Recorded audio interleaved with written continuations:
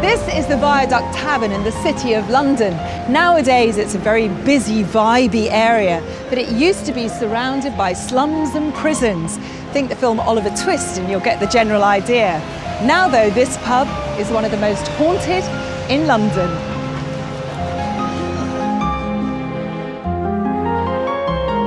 The Viaduct is one of the last examples of an old Victorian gin palace left in the City of London, and its garish interior was designed to look like an opera house. Back in the days of Charles Dickens, its clients would have been the poor working class of the capital, as the tavern was in a very disreputable area and right next door to two major prisons.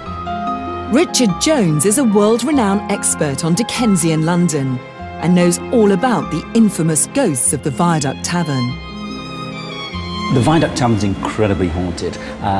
Most of the hauntings tend to happen down in the cellar, and there's numerous landlords down in the cellar who've had taps on the shoulder.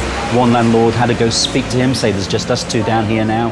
The rooms upstairs are fairly haunted as well. In 1982, the then landlord's daughter was left in charge one Sunday, and she'd closed up after the Sunday morning session. She'd gone upstairs, sat down on the sofa and was reading the paper, when suddenly she heard footsteps come racing up the stairs, and the door opened, the paper was snatched from her hand, dropped to the floor, the door slammed shut, and the footsteps went back down the stairs, and she searched the pub and there was no sign of anybody.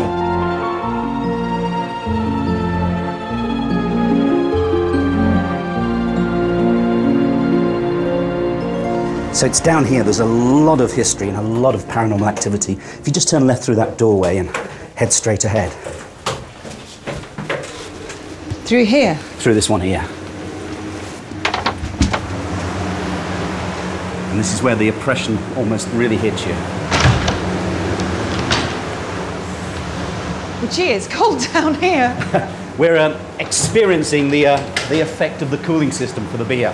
We're in the pub cellar, but we're in a very historic site because we're sandwiched between the sites of two prisons. Over on this side used to be a debtor's prison called the Giltspur Street Compter, and over on this side, across the road from here, used to be one of the most infamous prisons in London's history, Newgate Prison.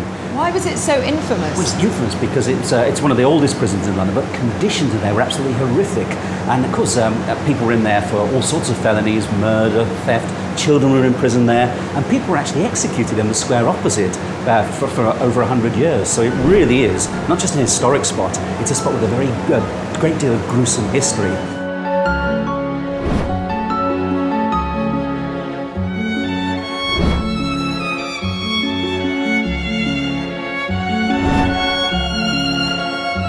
After you. Thank you very much. Too kind. Gee, it's dark and dingy down here, isn't it? Have you noticed the atmosphere has changed as well? It's completely. And we've well and truly left the 21st century behind here. I mean, this is what some of the cells would have been like in the prisons. I mean, don't forget, when you went into prison, you were really left to fate.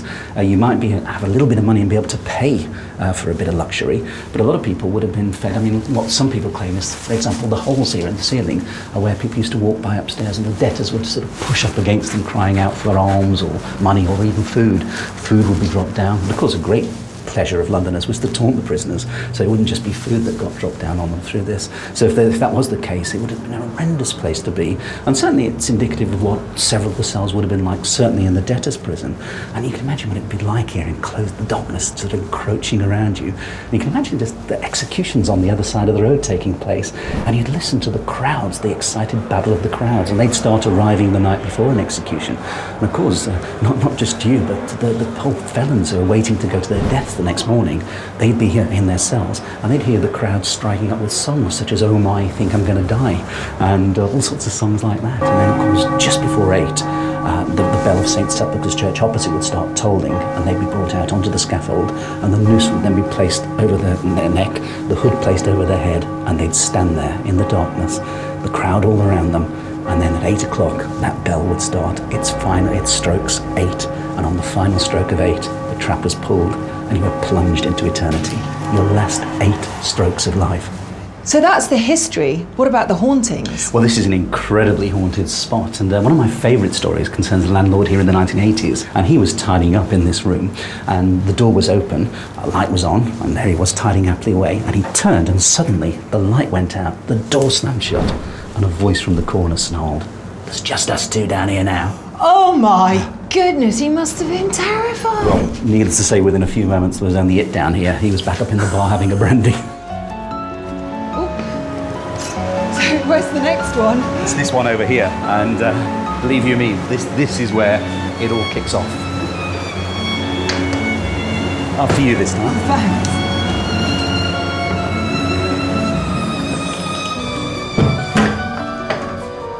This is where most paranormal activity is recorded, where people sense things happen to them, and also, to me, it's one of the most oppressive parts of the entire subterranean region down here.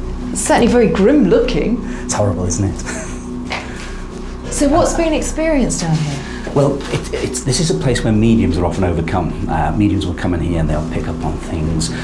Some faint, many become nauseous, and all agree there's a feeling of utter hopelessness and helplessness emanating from here. The other reason, of course, is that ghosts often appear where there are sources of water. You often find that where a ghost appears, there'll be an underground spring or an underground brook or underground stream. And oddly enough, just down here, there is just such an item. Because this cellar used to flood an awful lot, and it was always a bit of a mystery as to why it should happen, until they got a plumber in who made a discovery that down here we have a water source. But it's... Oh my goodness. Is that a sewer? Well, it is now, and it's actually a tributary of one of London's most infamous rivers, the River Fleet. So this could have a lot to do with why this is one of the most haunted parts of the pub.